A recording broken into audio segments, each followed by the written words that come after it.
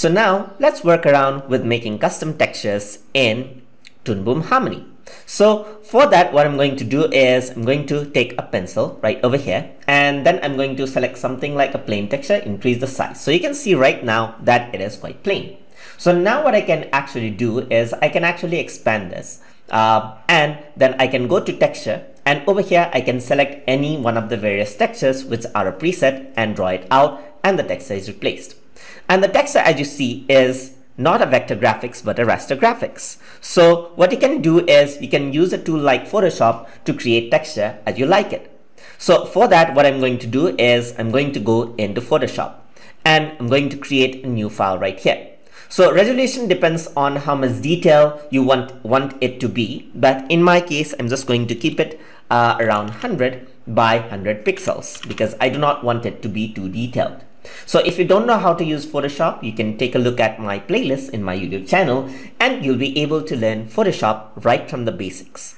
So here's the background, as you can see. So for Photoshop, for the texture, I need everything to be black. So I'm just going to unlock the background layer right here, and then I'm going to delete out the details right over here. I'm going to press Ctrl A. I'm going to delete out the background so that it is transparent. So I can get any of the shapes right over here. So I'm going to go over here and I'm going to choose one of the shapes to be turned into a texture. So you can see that there are a lot of textures in Photoshop that you can choose from. I'm going to press OK. So let's say I want this texture right over here. So I'm just going to make this leaf just like this and do a copy paste of them right over here. So there you go. There's one shape right there. So I'm going to go over here onto my move tool right over there, and I'm going to make multiple copies of this just like this. Hold Alt and drag, and there you go, multiple copies just like that.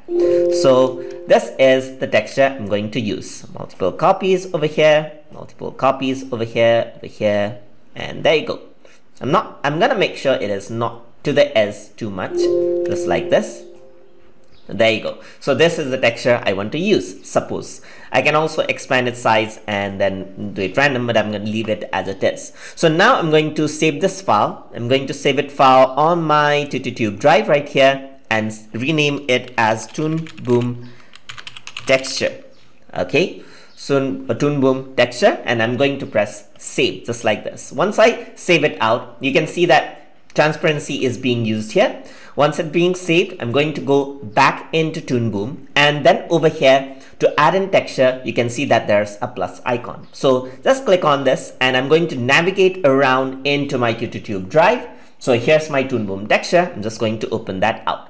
And once I open that out, you'll be able to see over here, this is my texture. So I can increase the size right over here. And if I were to draw it, you can see that the texture I made in Photoshop appeared over here. So you can make any type of textures and then just bring it out over here just like this. You can see that this is a raster graphic. So according to the detail you need, you have to work around with the texture. If you want to remove a texture, simply click on any one of the texture and click on the minus button that deletes out the texture for you. So just like this, you can see that according to the size, everything is actually controlled.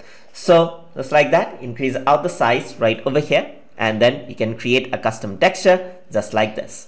So now if you want to edit the texture, then there's a way to do that as well. So let us work around with the straight line for this so that it is actually easier.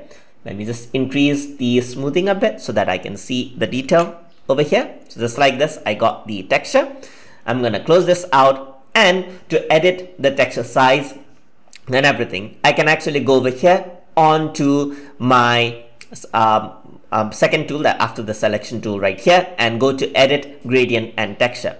And then now I can select out any of the shape, as you can see. But as I select out the shape, you can see that the texture is highlighted right over here and you get a bounding box. So what you can do is you can resize the bounding box and it actually affects the texture. So you can actually make it smaller, make it larger right over here. You can pull it, push it, and you can work around with it just like this. You can move it around over here. If you move it around, you can see that the texture moves just like that. You can make it smaller or make it bigger just like this.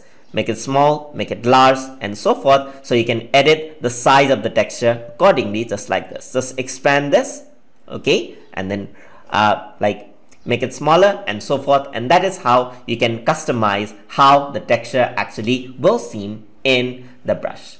So that is how you can make your own custom textures and edit them inside of Toon Boom Harmony. So hope you guys learned something as always, and as always, please like, comment, share, and subscribe.